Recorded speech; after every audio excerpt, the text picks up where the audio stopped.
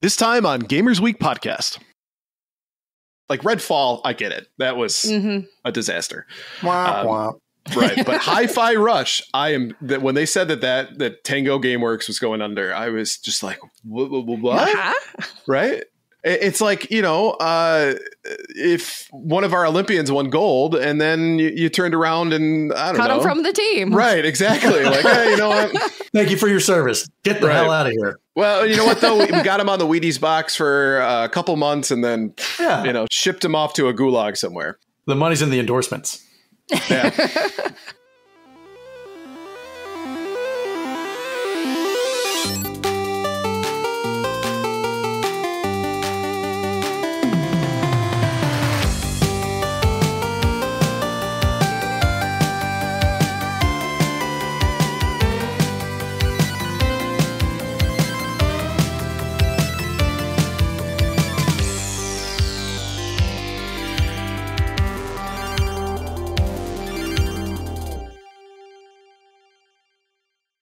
Cock ring on a little too tight. Oh, no, his chastity cage. Is that the thing where it's like that metal thing that people can buy nowadays with like the? Yep. They're not always metal though. Sometimes they're plastic. Well, what's the fun in that? Because they say you can take it through airport security. Oh my God. Oh, Jesus Christ. They've thought of everything apparently. Yep. And really you know that happened one time. Capitalism. Right. Oh, where somebody went through an airport security and they went, they did the wand. What is that, sir? Yep. That's my cock ring. Like, that's why they have like rubber butt plugs, plastic chastity cages. So you can just go in there. Nope. Alarms won't go off. No one's the wiser. Right. I would imagine too, if you like say you lived up north, the metal ones, if you're outside shoveling snow, get a little cold. There you go. Got to protect your boy. Nuggets. Okay, let me know when we're ready to go. Let's do it. Let's do it. All right. Welcome to Gamers Week podcast. Like the name says, we analyze the best, the worst, and the weirdest headlines of the past week of the video game industry. Today is episode 116, and it is Wednesday, May 8th, 2024. My name is Ryan, a.k.a. Retro Game Brews, and I will be your host for our first podcast back in a while. But as you can see on your screen right now, and if you're listening, you can't see, but I've got two fantastic co-hosts with me. First of all is a man who would gladly take a bullet for Stephen Hawking, but is still undecided about Neil deGrasse Tyson. But I hear he's a sucker for Brian Cox. Donnie G. Retro. Donnie, how you doing today? What kind of Cox again? Brian's Cox? Brian's. It was apostrophe S. Brian's. Apostrophe S. If I absolutely had to, yes, I'd take a bullet for Stephen Hawking. Maybe like in the foot or something like that, or like a meaty part. Stick a foot up. Yeah, there's like levels to the sacrifice he's willing to do. You're right. Depending on the person, there's levels of sacrifice. So that's Stephen Hawking gets the foot. And the next up, of course, I have a woman who we suspect got sick, had the sick voice that we all love, and to spite us all, has decided to get her lame, normal voice back for our first return show. Blue Williams. Wow. Blue, how you doing? You know what? When I start my sick voice OnlyFans, you're blocked. Right off the bat. No sick voice for you. None. It is a sacrifice I was willing to make for that joke. As long as you're happy with the transaction. Everybody was coming out of the woodwork to hear Blue Sick Voice fan. Exactly. Or hear Blue Sick Voice, and then it's gone. And now they're going to be dropping like flies. Well, sorry. I would like to point out, we were supposed to be back last week, and Ryan's the one who said, no, I need one more week. So this is on you. I would love to be able to broadcast my business as to why I wasn't here, but I'm not going to do that. So I will just take it and shut up. Don't worry. I'll just mysteriously hint at it. All right. So, of course, we are back from hiatus. But if you're tuned in tonight, you probably already know the Gamers Week will be looking a bit different moving forward. So Episodes will be streamed live on Twitch every single Wednesday. We'll do audio releases on Friday as usual. So if you love Gamers Week and that's how you usually connect with it, that won't change. But we'll be cutting a few segments and streamlining others to kind of reduce the production time for each episode. But we'll still have the news, the laughs, everything that you expect from Gamers Week. So we're really excited for this change kind of moving forward, and we hope you guys enjoy it as well. Yes. The production time for each episode up until now, the first 115 episodes, averages between 8 and 12 hours, which is, it's a lot. So we want to keep doing this show. So we're going to try to make things go a bit easier, smoother, and then we can keep doing Gamers Week for a long, long time. For sure. Yeah, everything that we can do to try and make our mental health a top priority and our overall health, that is the top priority here. So if any of those get affected, then, we have to make a change. And It was taking a long time to edit episodes and put together stuff. And of course, Blue, since she primarily edited the main episode, and I did some cleaning up of the initial episode. But even then, that took like 3 to 4 hours to do. So I can only imagine just like what it would be like to have to edit the entire episode. I could tell you. Oh. I've done it twice, and I hated it both times. How long do you have? Right. I got about 2 minutes. So why don't we kind of just jump into it, allow you guys to kind of experience Gamers Week the way you're used to. So let's start off with our first segment, which of course is reviews, reactions, and requests. Okie dokie. So the first one is from Ramboski. The new YouTube format is fucking awesome. Mark, this is something I was waiting for since I started listening to the uncut episodes. First I listened to it, then I had to watch it for more content. Loved it. And thank you, Ramboski. That was really sweet. And we also posted all our past episodes to YouTube, which resulted in new comments on old topics. So Nuff Said XXX commented on episode 22, Wada Games facing federal lawsuit. Definite collusion in the graded game market. Prices have already crashed as they are down more than 50% from their auction highs. Let's see where the lawsuit goes from here. I think a settlement will be made at some point, but Wada will still have problems in terms of market share. Absolutely. And I am not shedding a tear whatsoever, if that's the case. No.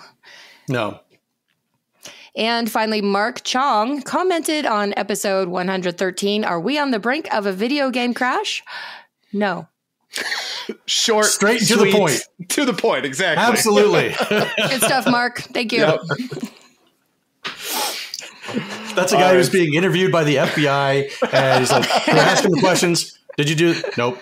Because they're waiting for the liar to go ahead and just spew like all this stuff, like all these details. He's just, nope. Mark likes to go on to YouTube strapped to a polygraph and comment on random podcasts. Yep. I love it. All right, so why don't we go ahead and shout out our patrons? We couldn't do what we do without the help of our gorgeous patrons. Here are the generous folks supporting Gamers Week on Patreon. Hybrid Divide, Matto1606, You Fall Before Me, Davey PGH, the Red Ox PDX family, including Shannon and Luke, Zach Huge Thanks, Number One Blue Sick Voice Fan, John Baran, Sassy Sony, Evo Lust, Rai Secret Best Friend, Mega Retro Man, Gamatroid, Moro Deeb, Michael Lakite, Emo Helldivers 2 Mega Ultra Fanboy-esque, Bill Tucker, The Real Retro Game Brews, Fruitcakes Pick of Pepper, Ducks with Thick Thighs, Wizard of Zardoz, Bobson Dugnut, Loudmoth, Retro Blast Pat, Great Saiyaman 81, BNT Zillaguy, The Mad Milkman, Seven Castle Forest, Crunchy Kong, Sheriff Snacks, Frank Grande, Love Retro BTW, Steven Sand, Ramboski, Terry Kinnair, Doongie Forever, Ducks in Disguise, Don't Make Me Pull Over This Car, and Games with Coffee.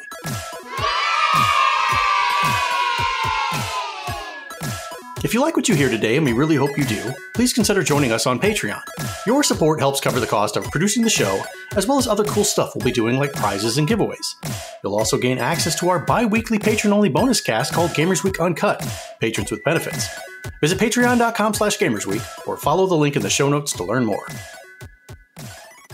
All right, so why don't we go ahead and jump into our headlines for the week? Our headline segment is proudly sponsored by the Retro Game Club podcast. It's a fantastic family-friendly retro gaming podcast. In each episode, Rob and Hugh pick 2 games to play and discuss, as well as news, interviews, and other topics. Right now, they're playing through Dexter and Shadowgate. Visit them at retrogameclub.net or follow the link in the show notes. Dexter, I'm less familiar with, but Shadowgate, I love that game. And me too. Playing it on the NES, you would think it would be awful because it's a point and click game. But for some reason, it just works. And I can't describe exactly why, but it just seems to fit the genre. Have you played Deja Vu? I haven't, so I've always wanted to. Okay. But I am familiar with at least what it is. I've just never played it myself. You've never played with yourself? I find that hard to believe. I would as well. So I remember playing Shadowgate on the NES. I remember being over at a friend's house. They had pizza. My stepbrother was there. He was hanging out. And we were just trying to get through Shadowgate. And most of us couldn't really do it.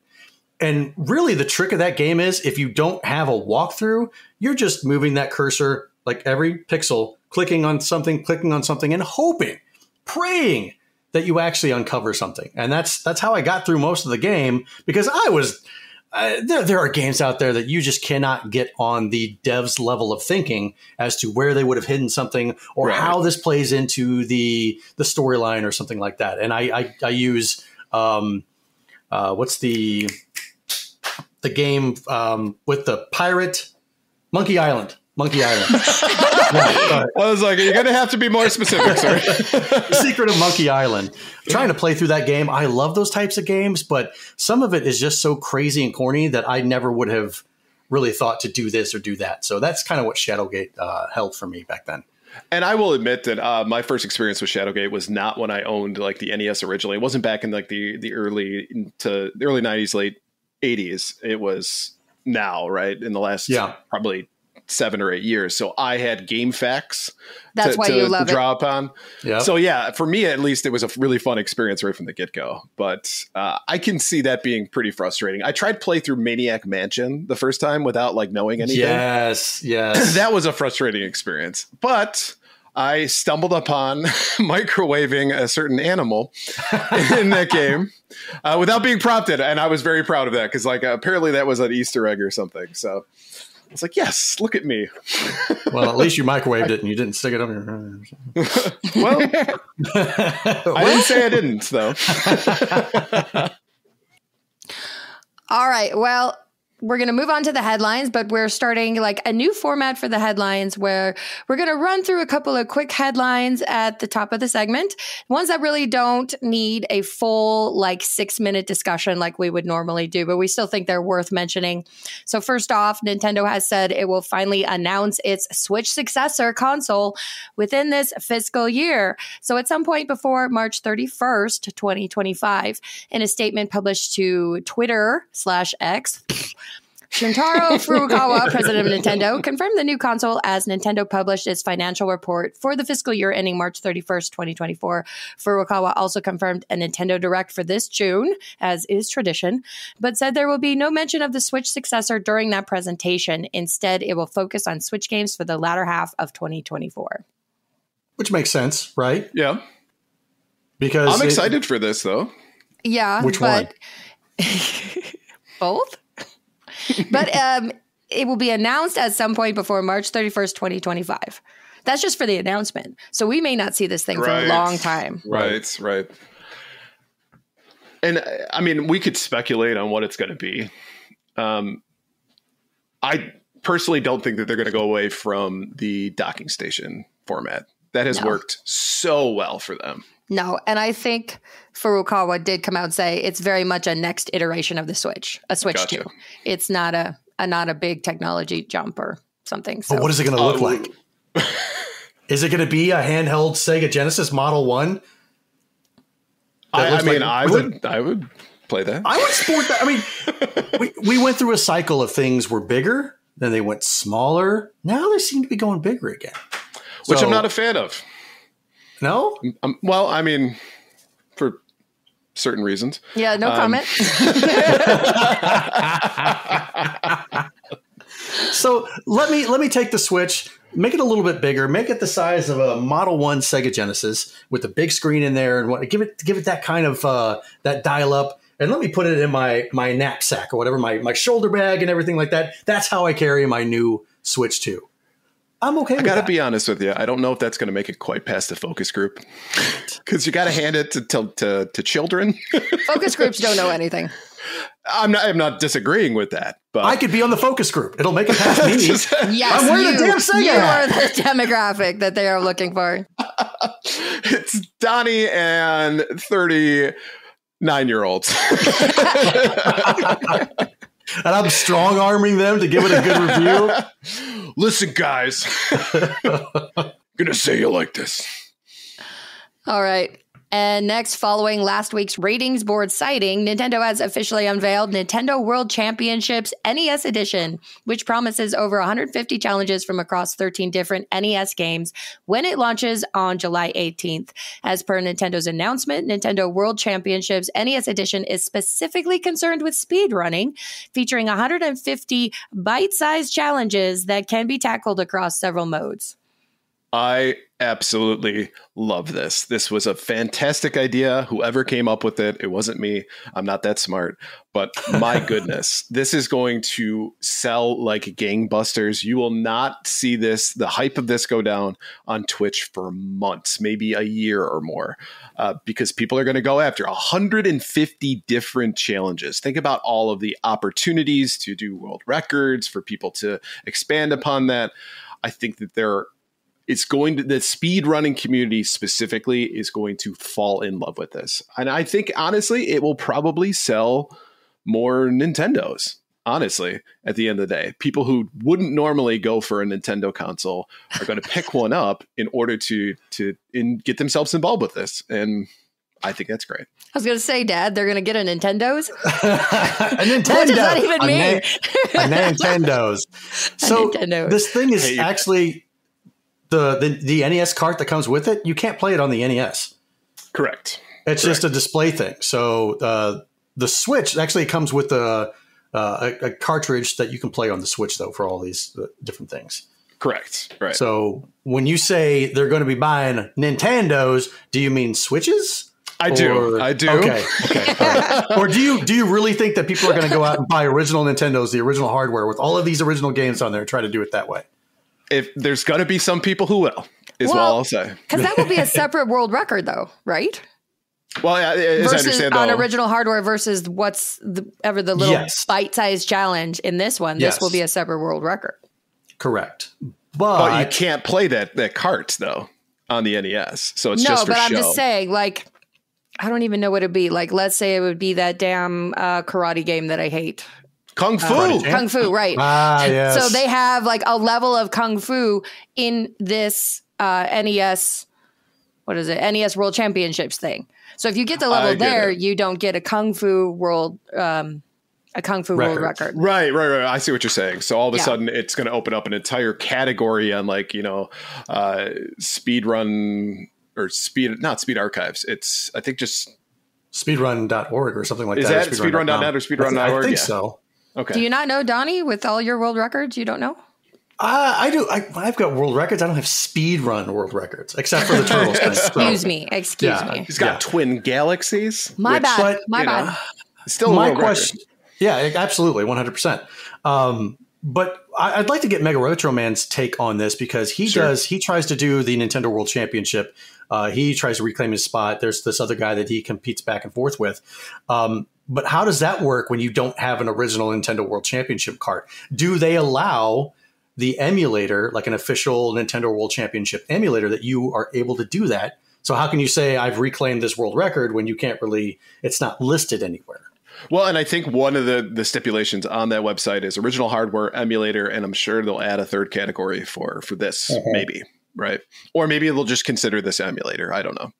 I would think so. That's probably what it is. Oh, absolutely. 100%. So, yeah. All right. And next up, the World Video Game Hall of Fame induction ceremony will be back in person for the first time since 2019 at the Strong National Museum of Play. There we go. Pause so Ryan can show off his sweatshirt. It'll be held in the new World Video Game Hall of Fame Rotunda at 10:30 a.m. on May 9th, which is tomorrow.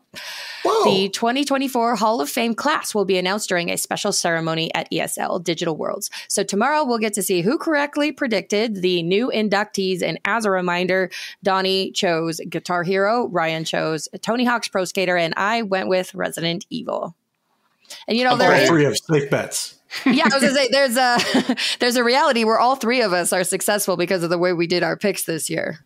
But again, Thursday curse. Yes. Our first episode back. There's a Thursday curse. I mean, it's probably not going to be as fun of a headline as it was last year with freaking Barbie fashion designers, which we got so much mileage out of Barbie fashion designers. So it's probably not going to be that fun. It's probably going to be like, yeah, I expected those. All right, so our first article tonight from PC Mag, PlayStation accounts won't be required for Helldivers 2 PC players. Following extensive player backlash, Sony has walked back its plans to require PC players of Helldivers 2 to link their Steam accounts with the PlayStation Network PSN account. The requirement had previously been scheduled to take effect May 6th. Now it will be optional for PC players of the third-person sci-fi shooter. Players expressed frustration at the sudden requirement because PSN accounts aren't available in every country. This would have meant that gamers in 177 countries, mainly nations in the Middle East, the Caribbean, and Africa, would have no longer been able to play Helldivers 2 without a VPN. And I think that this was just a bullshit move. Market 853. Whatever. 2811. Got it. This you institute this type of policy well after the game has come out. You made no mention prior that, you'd have to have a PSN. They did? It was in the fine print. It was from the beginning going to be a requirement. I'm just saying. From the beginning, they intended this to be the requirement, even though nobody was aware of it. So you know that so you released this game on PC, right? And Sony really doesn't do a lot, or they didn't do a lot of that previously. It was always on the console itself, on the PlayStation itself. You have to play it on the PlayStation. Now they're relaxing that a bit, but they're saying, you kind of need to create a PSN account. Well, I don't want a PSN. Why do I need a PlayStation Network account if I can play the game on the PC? It doesn't.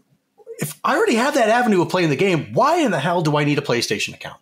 I think this was a horrible move by Sony for doing this, and now people have lost a lot of confidence in them. Right. And the question I have to ask is, why is this so important to them that you create a PSN account? I through all the reading I did for it, they never mentioned what specific advantage the player gets, PlayStation gets, by them creating a PSN account. Well, it was meant to be for additional security. Got it. You also know it was because PlayStation wanted people to buy microtransactions through their store. Naturally, not through Steam. Got that it. I think was a much larger part of it. So 2 things that are good for PlayStation. Got it. Okay. Mm-hmm. Any for the player? No, it was the security. The security is good for the player. You want your account to be secure, don't you? Right, but I think it's pretty secure right now on my PC. Well, Sony has never, just recently in the past couple months, had giant data breaches. That never happens. Never, right? No, never happens. Get attacked by North Korea. I was so sad, though, because knowing that we were going to be starting up again this week and keeping an eye on this, and it was such a huge deal. Everybody was so pissed off. The internet was straight up on fire. And I was like, yes, this is going to be so good to talk about. And then within 72 hours, Sony said, yeah, our bad. Please stop screaming. Please put down the pitchforks. We'll forget about the requirement. Cowards. What did this remind you of? Lots of times that corporations have decided they wanted to do something and then everybody freaks out and they walk it back. I immediately thought of the whole Unreal Engine fiasco that happened. I don't even remember the guy's name. But you remember that thing where they were going to start charging developers for X amount, whatever they were going to be if you install this and then we're going to get a little bit of this and you're going to have to pay more and yada, yada, yada. And then they walked it back. And I think that guy ended up even getting fired. He did. Right. He got fired. Okay. Yep. Unity. Yeah, sorry. Unity, there it is. Yeah. That's why I was like, I needed some time. I was going to find it, but the chat, thank you, Hybrid Divide. Unity was the one. And you that was a big me. one. This clearly was a case where, I mean, Helldivers 2 was probably going to be game of the year. It's hands down the most successful game of 2024. And this was a case where it was in the fine print before, so Sony always intended this. And as you said, Ryan, normally in the past, players have always had to play on PlayStation. And this is more or less one of Sony's first real forays into Steam with a successful game. And so maybe they're just trying it out, seeing what works, seeing what doesn't. I would bet 100% that the next big game that they release on Steam will have this requirement day one. Yeah, day one. They're not going to let this happen again. But does that limit their player base? Are people just going to not sign up for a game because of this PSN account stuff? Well, that clearly didn't concern them because they were still going to implement it despite the fact that there's no PSN in 177 countries. Which to me is wild. There's, I think, like 212 countries across the globe. So we're only talking about 40 countries would have access to this. That's, granted, probably a large population of the world lives in those 40 countries, but still, that's a huge hit for people who want to play games that probably will never pick up a PlayStation moving forward here if this were to continue to go into play. So what advantage would that have been providing Sony? Just alienating their player base outside of... You're going like this. Do you have more control and more money from your smaller player base? And does that equal more dollars than it does to opening it up to the whole world and just getting the price for the sale of the game? Right. That's true. Who knows? I personally would think you'd want players all over the world to continue enjoying this game that has been a runaway success. And you hope that Sony hasn't shot itself in the foot as far as this game's long-term success.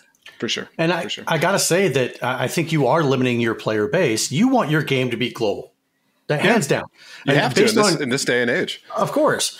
Back in the old days, whenever video game development was not as profound as it is now, you were saying, okay, who is my target audience? What countries am I going to release this game on or in? Because these countries don't like these types of games. This country doesn't like these types of games. Now you want this to reach globally. And for Sony to now say that, well, anytime that we release a game on PC, you have to assume that you're going to need a PlayStation account. Right. And if you don't have a PlayStation account, then you just can't play the game. You know what? Sorry. Screw your accounts. Move to a better country. Yeah, that's always the option. Back up, renounce your citizenship, and move to a country that allows you to give us your money. Yep. I think Hybrid Divide made a fantastic point. He says, that's super shady. Sony knows that they will require the PSN and sells a game to countries with no PSN access. Right. I agree. Very, very shady. Yeah. But like I said, I think they just have no idea what they're doing right now. And this is going to, chalk one up to the playbook. And next time they will do things very, very differently. So if you're always trying out something new, the first goal is to not piss everybody off. Failed that one. So. Yeah. But this is the video game industry we're talking about. Fair enough. Right. They make a living pissing everyone off. Which is a nice segue to the next. Right, I was going to say, and Sony pisses everyone off. Let's see what the other side of the aisle is doing. It was really nice of Xbox to say, you know what, our good buddy Sony have the crosshairs on them this week. Let's see what we can do to take that off of them. So next up from VGC, how can any Xbox studio trust Microsoft now? Xbox is closing down 4 Bethesda studios, including Redfall developer Arcane Austin and Hi-Fi Rush studio Tango Gameworks. The problem Microsoft faces, and it was one that was entirely of its own making, is that now it owns a string of studios working on games that, when compared to Activision Blizzard titles, will barely move the needle in terms of revenue growth. That puts everyone on Microsoft's early acquisition in a horrible position. In Exile, Double Fine, Undead Labs, Ninja Theory, and Obsidian Entertainment all make fantastic games, some of which have been massive hits for the studio for their scale. But put alongside World of Warcraft and Call of Duty, they're small fry. In his statement announcing yesterday's studio closure, Xbox Game Studio head Matt Booty said these changes rocking everywhere. These changes are grounded in prioritizing high-impact titles and furthering investing in Bethesda portfolio of blockbuster games. I am going to be so freaking pissed if Microsoft bought or if Xbox bought Double Fine, whom I love, just to shut it down a year later. Right. No. Literally the eat them up and shit them out, you know? Yeah. This is nothing new. But I proposed this question in the Discord to our patrons. What's to keep a studio like In Exile from regrouping? So those people get shuttered. That studio gets shuttered. These people are like, hey, we made a fantastic game on our own. We don't need Microsoft. Let's go ahead and let's get some capital. Let's put together like, hey, we did this. We did this. Some people fund them. Now they're another indie studio. They create another banger. Is this a rinse or wash, rinse, repeat kind of thing where all of a sudden Microsoft or Sony comes back? It's like, hey, we see that you made this game. Do you want to go ahead and can we buy you out? And at that point, I would think if you've already succumbed to that once, you know, shame on you. Fool me once, can't fool me again. Is that the case? Do you like, depending on how many dollars they come at you with and say like, hey, we're going to give you $300 million we're going to buy you out. And, you know, does money take precedent there? Or do these people have like the due diligence to say, you know what, you already did this to one big studio already did it to us once. We're successful with these games that we make. So why don't we just stay how we are and stay independent? And the problem that you run into that is that you're going to have Xbox or Sony say, well, we won't put your game on our system if you don't sell to us. Now, granted, they probably won't say exactly that, but it will be implied so that they don't get in trouble for extortion. The other piece to this, though, is that the people who are losing are not the guys who sold their studios to Microsoft. They're not the executives who are going to get a golden parachute as a result of these studios shutting down. It's the people who are the developers, the people that come in every single day and make those games that are going to be impacted by this. And so if you were to your point, if all of a sudden I decided to create another studio, I don't know if the owners of that one looking at that payday would say, well, I don't care. I'm just going to get paid hundreds of millions of dollars from this group. Right. I'm fine with that. I can move forward. And if the employees that are here that are developing it get laid off, I'm no longer part of the company, so I don't care. Yeah. Well, and that's scary. You have to understand, I think also that Microsoft now owns that studio name. It owns your previous IPs. So you're starting over from scratch and hoping that your fans would follow you, would recognize you. Another thing is that not all those employees are being laid off. Some of them are being repurposed and directed back to ActiBliz games, which are the money makers. So you don't know if there would be enough of your indie studio left over to start over, or if you would get together with somebody else, or if everybody's just so discouraged and it won't even matter. Because I got to believe that that's the long-term goal of a lot of indie studios is you want to be profitable. And the easiest way to be profitable and to get your game out there to people is to be bought out. And now that dream has proven that it's just a bunch of bullshit market, that a lot of the rage has been around Tango Gameworks with Hi-Fi Rush, because that was one of the best games of 2023, I believe, is when it came out. And Microsoft couldn't stop singing its praises. And so if you make the best game that your little studio can possibly make, it's wildly successful for its own scale, but it can't compete with frickin' Call of Duty, then what's even the point of starting an indie studio? Right.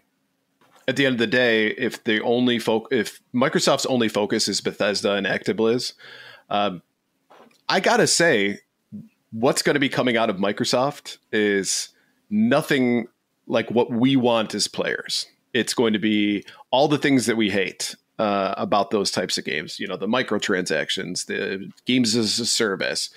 And I wonder what impact that's going to have on the gaming community at large. Are people just going to become disinterested and disengaged with gaming because it's all cookie cutter from the same studios over and over again? The point of having these indie studios and that indie studio explosion that happened in the last 10 years, the great part about that is that it's increased the amount of variability in gameplay, storytelling, and design. Without that, and that competition that's in there and that ability to create games that are a little bit outside the mainstream, that's going to have a huge impact on gamers, I think, that like us, where we're not looking for that specific Call of Duty, World of Warcraft experience. I don't like that. That to me is a harbinger of bad things to come. And even though gaming has exploded in the last 10 years and become a huge multi-billion-dollar industry, I don't know if limiting choices for gamers is the route that's going to continue to make it grow. So is this the death rattle of Microsoft being in the video game business? Because as long as Call of Duty exists. Damn. Donnie got excited. I've never liked the fact that Microsoft was in the home console business. They should have just stuck to PC games. Because I didn't. I was like, the Xbox? What's the Xbox going to give me that the PlayStation doesn't already do? What's the Xbox 360 going to give me that this console doesn't really already do? So, and now that they're making all these bullshit decisions to shutter studios that they bought in, not to mention the fact that they bought a studio or they buy multiple studios that are making similar games, and now you're competing against if you're part of a studio that's making a certain type of game and you get purchased by Microsoft that already has a studio that's making that type of game, what's the fucking point? Market. Got it. Well, I think this is Xbox just trying to vacuum up as much cash as it possibly can. I think we'll still have Nintendo. They don't appear to be making any sort of moves to where this is limiting indie studios on their platform. And the Switch is one of the best platforms for indie games anyway. So that's not going to change. PlayStation is still butthurt that they didn't get ActiBliz. So they're probably, I wouldn't be surprised at all if they were sitting there ready and willing to vacuum up these types of studios as well. I don't think they're going to go away. It's just like Xbox is becoming more and more one note as time goes on. Right. And limiting their ability to stay in the game. Right. They keep saying, we want to expand our player base. We want more and more daily users. We want more people to sign up for Xbox Gold or Live or whatever the hell that is they called it now. But when you start getting rid of interesting games that are different, that have the ability to attract new types of people and just say, we're going to only focus on ActiBliz because it's our biggest moneymaker, well then, oh well. And maybe this is the indication that Microsoft may be looking to get out of the game from a console perspective. Which they have talked about often. For long, right? And their best bet is probably just to be another Steam at the end of the day. Mm-hmm. And for them, at least, this would be the most profitable way to do that without actually scaring away people who are buying their current console, is to just eliminate all the studios that might cost them a little bit more money from a margins perspective, get the games that are wildly popular, that have all of these skins and opportunities to get cash on top of that. That would be the play. I got to be honest. If I was sitting on that board and that's what you wanted to do, this is the formula I would probably try. But why not both? I'm not that again, for me at least. But I'm saying that they're trying to eliminate costs, right? And these small studios are not making as much from a margins perspective. They're dead weight for them. No, they're not dead weight. As long as they're not losing money, they're not dead weight. But we're just thinking of profit and loss. There's probably a lot of other time spent with these studios that they could be moving assets and resources over to these big names. I mean, you talked about it anyway. They're not laying off everybody. They're repurposing them.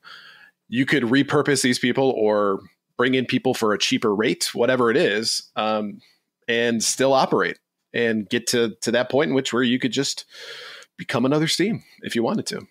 And per that article, per the shareholders, if they don't see growth, then that's a failure. So if these little smaller studios are just stagnant, they're not really doing a lot for Microsoft as a whole, then they can be cut and let go. If they're stagnant, but if they make one of the best games of the year, they should be allowed to stay. Yeah, Hi-Fi. I mean, Hi-Fi Rush. Absolutely. Yeah. That to me was the biggest, like Redfall, I get it. That was a disaster. Wah. Right. But Hi-Fi Rush, when they said that Tango Gameworks was going under, I was just like, what? Uh-huh. Right. It's like, if one of our Olympians won gold and then you turned around and I don't know. Cut him from the team. Right, exactly. Like, hey, you know what? Thank you for your service. Get the hell out of here. Well, you know what, though? We got him on the Wheaties box for a couple months and then, shipped him off to a gulag somewhere. The money's in the endorsements. Yeah. Oh, Microsoft. If only we understood what's going through that booty's head. The booty's head? What?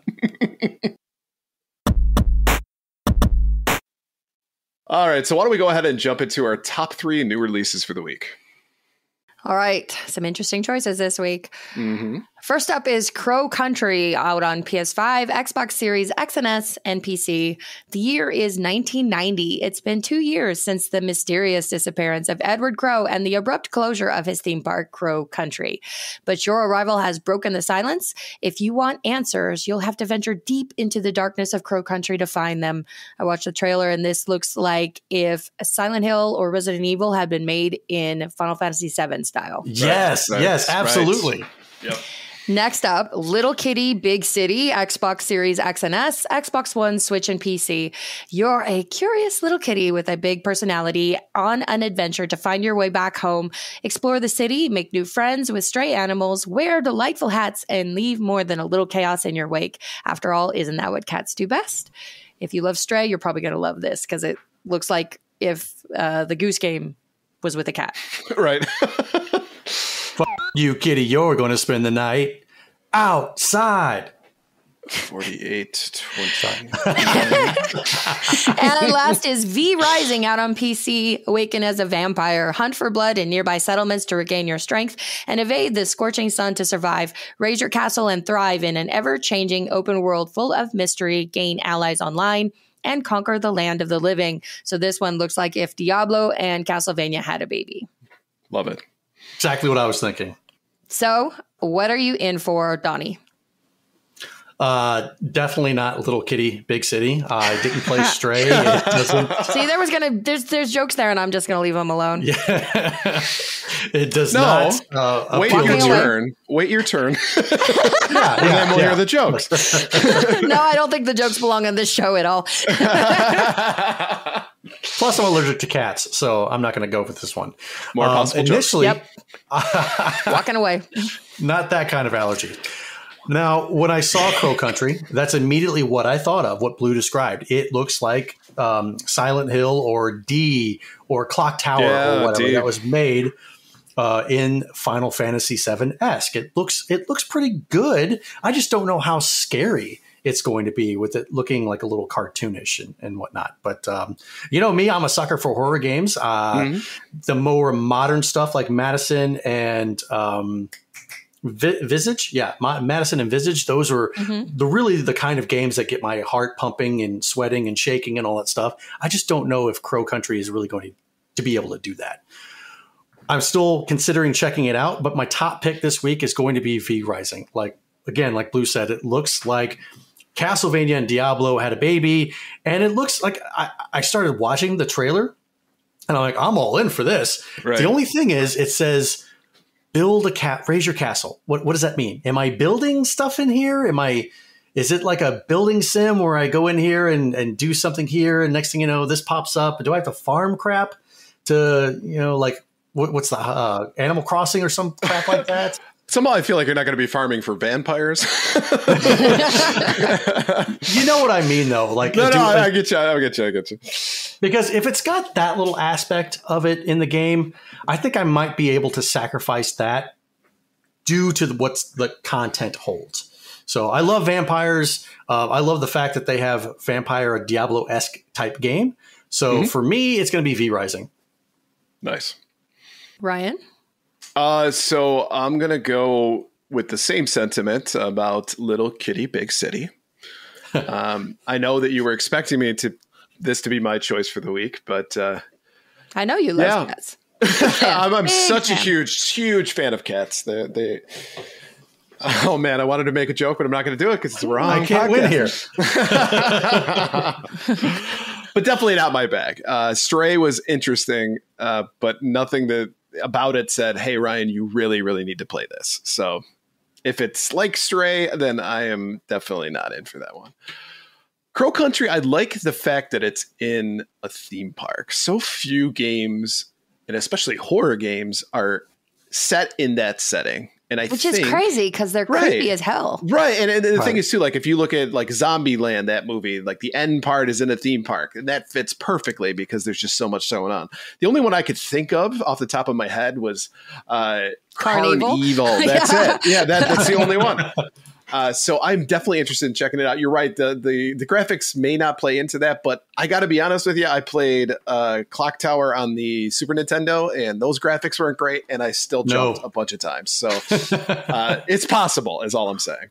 But V Rising looks badass as far as I'm concerned. It does. And, I love that you're awakening as a vampire. I love the idea of being kind of the anti-hero in that sense. You're doing dastardly deeds, but for the right cause, I guess. Done dirt cheap. That done dirt cheap, right? Beat me to it. Done dirt cheap. I don't think I've ever beat Donnie to a music reference before. This is an auspicious day. I wanted to say it, but I didn't want to be cliche and interrupt. So. Oh, please. We are so cliche on this podcast. You have made so many corny dad jokes. Don't even try. But yeah, I think this is going to be super cool. The fact that it's on PC, it's a barrier sometimes for me for PC games because I'm just not good at AWSD, but this one doesn't necessarily look like it's going to be a problem with that. So I'm all in. I'm going to say V Rising. Very nice. Blue, what about you? Yeah, I will kind of go with the same sentiment, although sort of. I think I could have fun with any of these games. Little Kitty, Big City, that looks like the kind of game like I could get together with my sisters, have a few drinks, and just laugh all night long. Crow Country, I have played a lot of indie horror games where the graphics are kind of so-so, and then they end up being spectacular games. So the graphics don't bother me at all. I'm in for that one. But V Rising, I wanted to double check that it has a single player mode because it also says gain allies online. Yep. But it does have a single player mode, so should be Sweet. Good there. I may hold out for hopefully what's an inevitable Switch port, fingers crossed. But that is my top pick, followed closely by Crow Country, Little Kitty, Big City as third. Not bad. Good week. No, Kitty, that's a bad kitty. Mom, Kitty's being a dildo. I know a certain kitty who's sleeping with Bobby tonight. Just do it in case. All right. It's funny because the last four have been Donnie. And we're all shocked.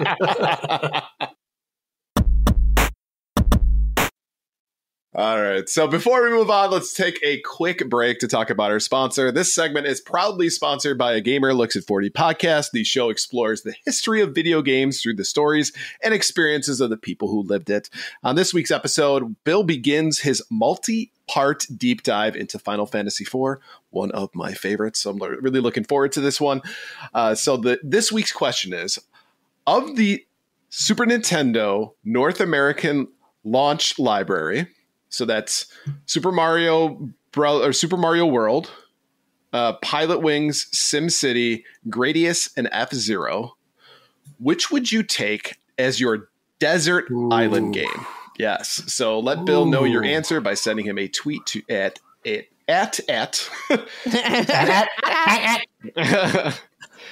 definitely not AT-AT. Gamers Looks at 40 on Twitter.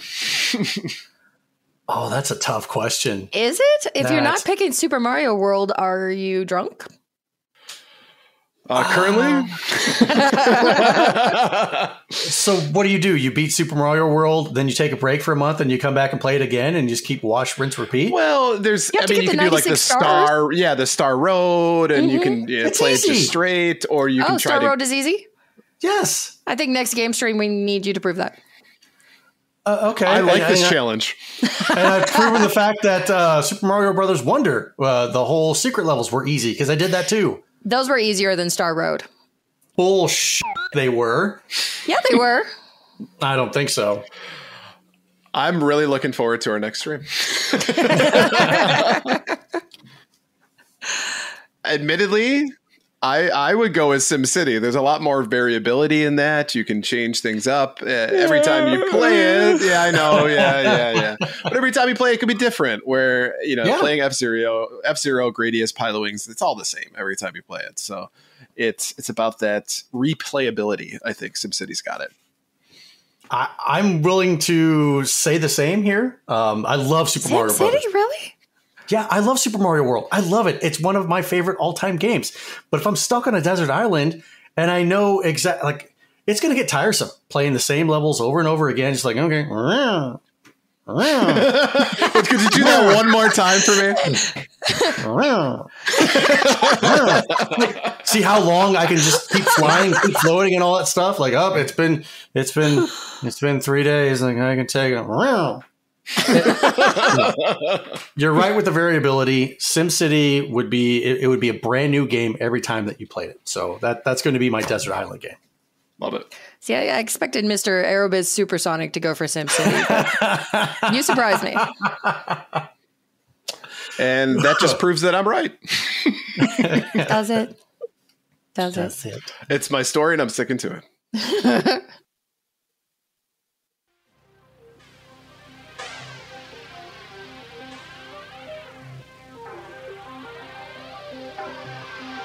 Well, hey there, fellow kids. It's time to go back to when things were simpler. Before game companies took up living space in our bank accounts, before battle passes, when gaming magazines ruled and midnight releases were legendary. It's time to take a trip back to yesteryear.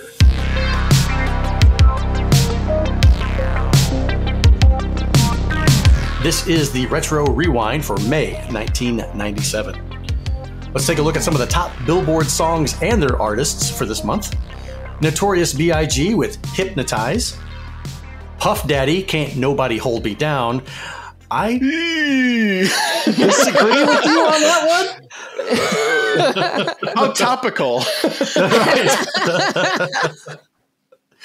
Jewel with Foolish Games. Monica, For You I Will. Savage Garden with I Want You. Ooh, I want you, I don't know if I need you. Spice Girls with Wannabe. Love it. Wow. Classic. Mark Morrison with Return of the Mac. Oh, Lord. Return of the Mac. Oh, my God. You sound like the old guy from Family Guy. As Yet with Hard to Say I'm Sorry. Paula Cole with Where Have All the Cowboys Gone. I hate that and song. B-Rock and the Biz, My Baby Daddy. You hate Paula Cole, Where They Have All the Cowboys Gone? I just don't like that song. Overplayed. Yeah. 1,000% overplayed. Yeah, there's a lot of songs that have been overplayed, and yeah, this is one of them. Hot at the theaters this month, Twister, one. No, Twister. actually, no S, just one tornado. The Suck Zone. The suck zone. Mission Impossible, The Truth About Cats and Dogs, The Craft, bringing validation to goth girls everywhere. No. The Quest, Primal Fear, which is such an amazing movie. I have not seen it. Oh, you've not seen that with Edward Norton and Richard Gere? I have not. Do yourself a favor and watch that. It is a masterpiece. I've got homework.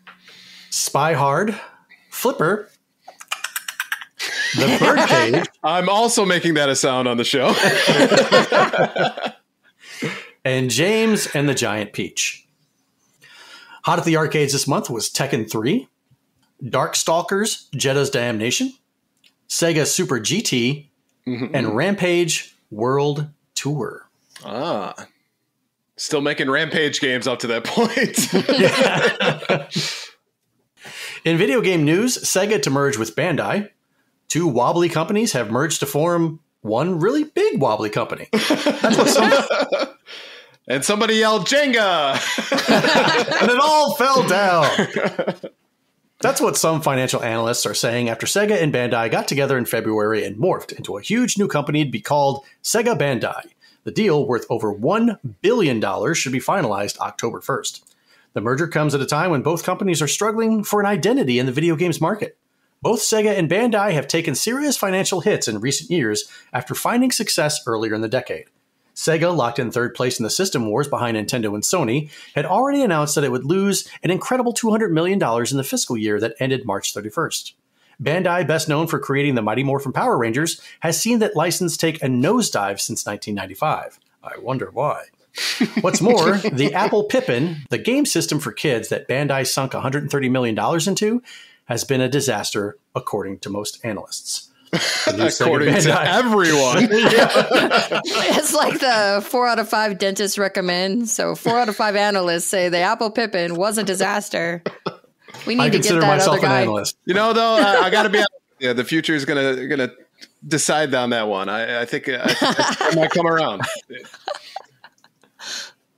The new Sega Bandai regime will be headed by familiar names. The chairman will be Sega's current chairman. Isao Okawa, Bandai's president Makoto Yamashima, will assume the role of Sega Bandai's president. What? Bandai's president Makoto Yamashina will assume the role of Sega Bandai's president. Okay, that just tripped me out for a second. The big wobbly company. Yeah. They'll oversee a company with over $6 billion in revenue and about 400 U.S. employees working in Northern California. Their mission will be to successfully meld. Yeah, they said meld. Sega's should be meld. Sega's video game potential, its coin-op titles, and its arcade holdings in Japan and the U.S. with Bandai's toy products. High on Bandai's hot list of products right now is the latest toy addiction in Japan, a keyring with an electronic egg. Called the Tamagotchi. Yes. The gadget features an electronic chick that grows to adulthood if properly nourished, just like me. Sega's long-term rival responded to the news with a big yawn. Nintendo spokesperson said they had no worries about the new Sega Bandai, flush with its remarkable Nintendo 64 success in the US. Nintendo is plenty busy these days trying to ramp up production of the N64s to meet the worldwide demand. The company hopes to ship 1 million N64s around the world every month, up from 700,000 a month, just as the system is about to launch in Europe. Good luck. Yeah, how'd that go? I don't think it went well at all. I wonder if Bandai, when they got in that boardroom and they decided to meld those companies together, they played that "I'll stop the world and melt with you." Yeah, we got it. Our theme song, man. High-fiving and stuff. Oh, yeah. White corporate execs. High-five. Like, yeah. 80s freeze frame high five. And Saturn owners worried about their system's future can worry a little less thanks to 1 arcade hit and 4 hugely popular PC games. The arcade game is Max TT Superbike, a motorcycle racing game that'll utilize the Saturn's analog controller. It's going to be the savior. Additionally, Sega has allied with GT Interactive to bring 2 of the biggest PC sellers ever, Duke Nukem 3D and Quake, to the Saturn this summer. The announcement is a coup for Sega because this will be the first time that Quake has appeared on a console system. Some new features will be added to make the games different from their PC versions, and Duke will have a multiplayer option using the Netlink, according to a Sega spokesperson. Also coming to the Saturn and the PlayStation as well are 2 PC strategy games from Blizzard Entertainment, Diablo and Warcraft 2, both due at the end of the year. This is my favorite part about going back to these old news articles. Right. Is knowing what we know now and going, aha, sure. Yeah. I feel like this is like a weatherman prediction, right? Where they everything they did was turned out to be wrong, and they probably still have a job somewhere. So yeah, probably. Hot at Blockbuster this month for the N64 was Mario Kart 64, Turok Dinosaur Hunter, Doom 64, FIFA Soccer 64, and Blast Corps. We get it. It's on the 64. You don't need to add 64 after every single game. I'm disappointed it's not in every title, man. How will they know? So for the PlayStation, it's Need for Speed 3 PSX, NBA Shootout 97 PSX, Soul Blade, Independence Day, Spider, and Mega Man 8. I was so excited for Independence Day because you watch the movie and they're like, oh, I'm going to be able to do that. That game is so ugly and the controls are so bad. Who knew that a licensed game was going to be bad? Oh god, I was shocked that so happened. Excited though as a kid, like this is going to be the best, and it just beeps at you constantly, and like you hit the ground really, really easily, or anything else, and it's like all of a sudden you're like, hey, I'm good. I've got all my armor. Dead. And you know. So yeah. Another soundbite. Right. I hated that movie, so there's no way I was going to play the game. Oh, I love that movie. Yeah, I loved it too. For the Saturn, we have Tomb Raider, Die Hard Trilogy, NHL 97, Road Rash, and Sonic 3D Blast. For the Genesis, yes, games were still being made for the Genesis in 1997. Yep. NBA Live 97, NHL 97, Sonic 3D Blast, NBA Hang Time, and Bassmasters Classic Pro Edition. Who the hell is renting a fishing game at Blockbuster? I'll tell you who. Your grandpa and cousin Lawrence. That's where you're like, Grandpa, can we rent a game, please? We'll get a fishing game.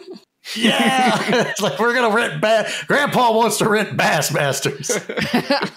Bassmasters, the fishing show. Yeah, I know Bassmasters. Yeah, I know Bassmasters. And on the Super NES, Donkey Kong Country 3, yep. NBA Live 97, Super Star Wars, Super Empire Strikes Back, and Super Return of the Jedi. The original trilogy, still banging it out on the SNES.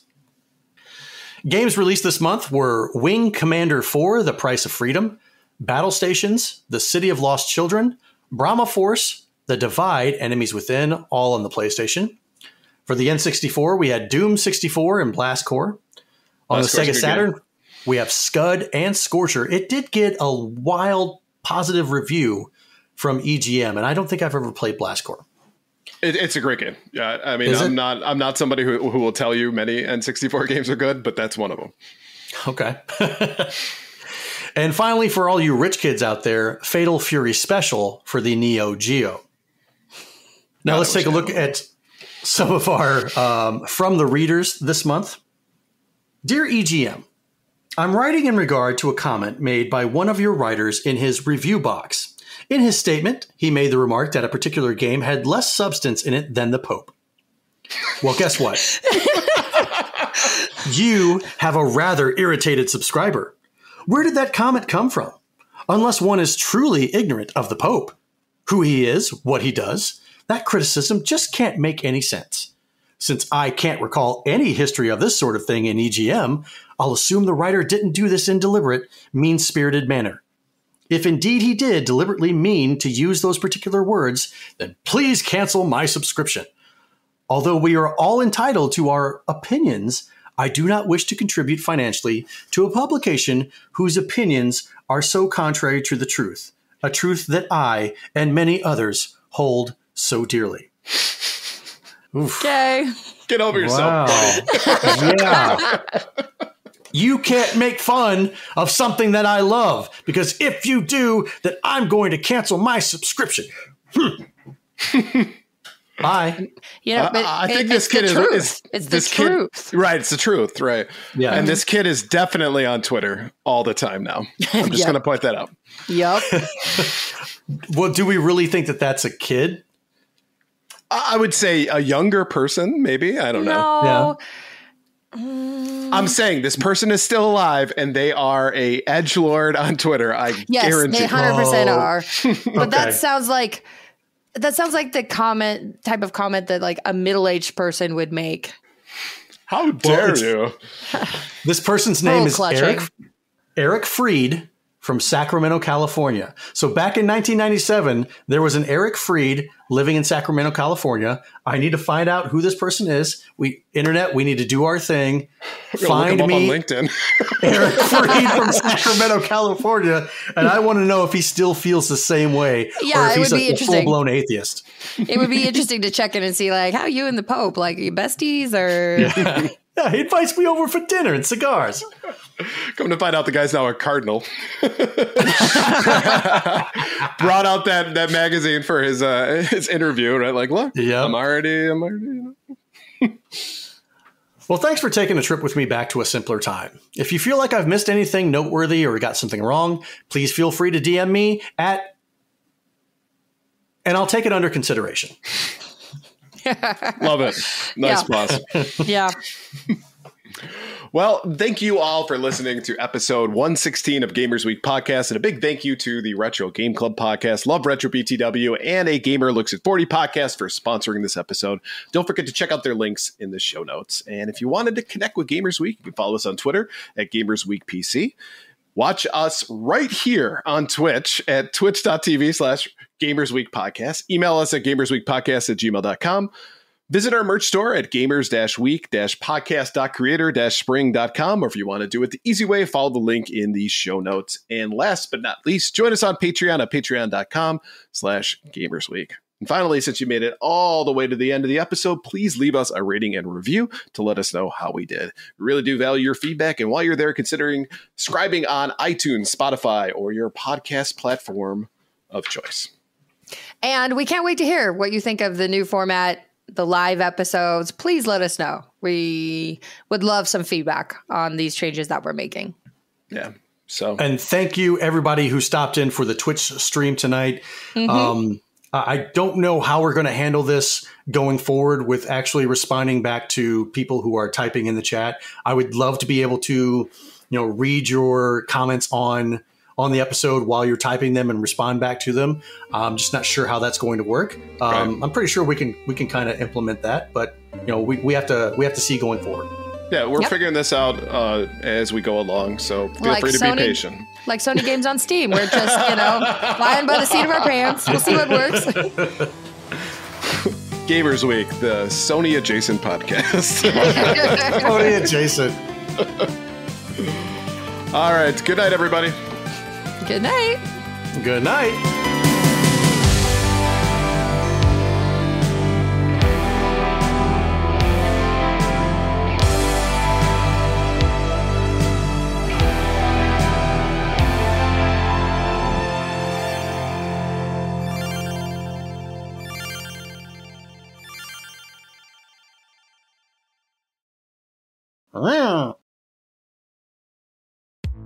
Welcome to Gamers Week Uncut. Welcome to Gamers Week Uncut. Welcome to Gamers Week Uncut, patrons with benefits. This is the unscripted, patron-only bonus cast with less editing and more dirty jokes.